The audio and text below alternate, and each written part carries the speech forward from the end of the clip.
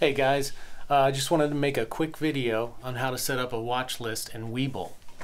So let's assume you've got your page laid out the way you want it and you don't have a watch list on it. Just go up to widget settings, go to general, and then watch list, and there it is. If you don't have one set up, you need to link it to your groups. You see I have every group set to group 1. And the reason why that is because if you don't do that, and let's say, oh, I want to look at, let me just move this down here for a second. I want to look at Google or Amazon. You see I click through these stocks and nothing up here changes because I don't have it linked to a group. So set as group 1. That's just because I have everything else set to group 1. So you would set it to whatever group you're using. And now if I want to see Google, boom, there it is. Amazon. All these stocks, these aren't actually on my watch list. Those are just, I guess, the ones that are preset on Webull when you pull up the watch list for the first time. So I have watch lists already set up. This is my Monday watch list. And let's say you don't even have your watch list labeled or labels set up. You're going to go over here to the star, which is kind of the main page for watch lists on Webull, and this little thing that looks like a pencil. Edit watch lists, click add watch list, name whatever you want to name it. I have one named for every day of the week, and then click save and you're done. Then when you go back to trade, you're going to see those names when you hit this little down box.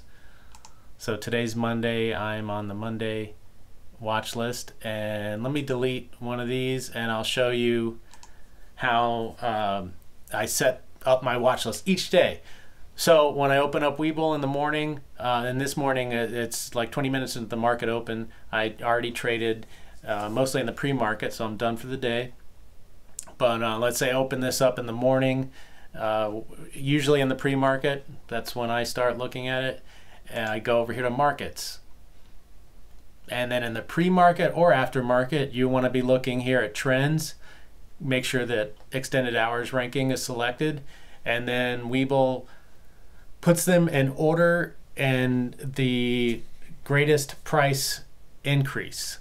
So here Sava, notice over here it says percent change. That means that the price went up 115.66% in the pre-market. So you see something like that, you probably want to put it on your watch list. Doesn't mean you necessarily want to trade it, but you want to investigate further.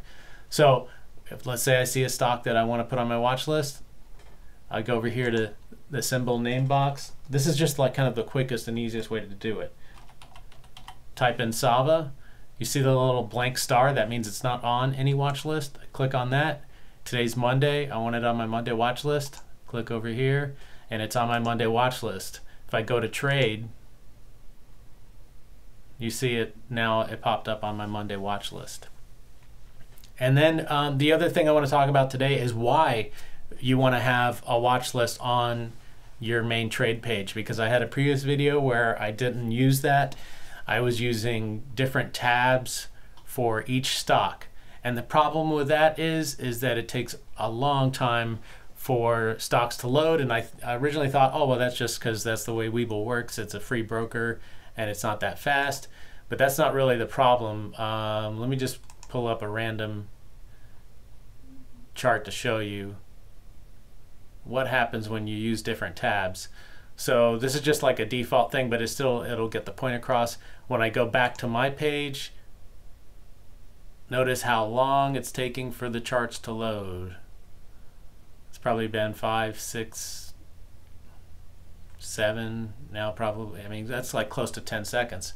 So if you're watching multiple stocks on the 1-minute chart and you've got a bunch of tabs loaded up here, that's the way I used to do it. When you're going from tab to tab, you're going to miss a ton of stuff, and it's very frustrating. It's very slow. It's just not the way to do it. So now I have my watch list set up. And when you just click from, so instead of having the stocks up here, I just have them all on my watch list. And when I want to go from one stock to the next, I just click to the next stock. And it usually takes about a second for the page to load. So you could probably have 6, 8, maybe 10 stocks on your watch list and click through all of those stocks within 1 minute candle, or within a 1 minute candle forming.